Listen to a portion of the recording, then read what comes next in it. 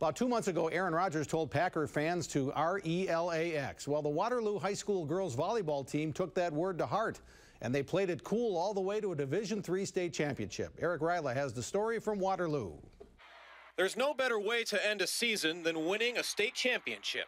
I wouldn't trade it for the world. I would honestly go back and do it over again. But for Waterloo volleyball, the 2014 season wasn't about the ultimate destination, but rather the fun they had together during their journey. Another thing that brings us together is our coach. Head coach Scott Schumann helped guide the ladies on the floor and even embraced their practical jokes off of it. I specifically remember we forked his lawn and and there were 500 or so forks in the front lawn. It was more than that, because I think I bought 4 boxes of 200 forks. The next day at practice, the girls even tried talking their way out of a little post-prank running. They said, well, it brought us together as a team. It helped us bond. How can you make us get punished for bonding?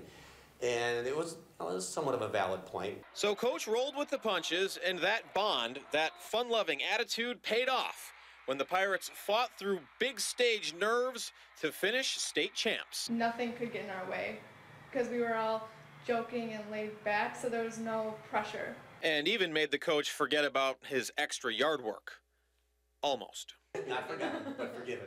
Well said to wrap up a truly unforgettable journey for the Pirates. In Waterloo, Eric Ryla, News 3 Sports.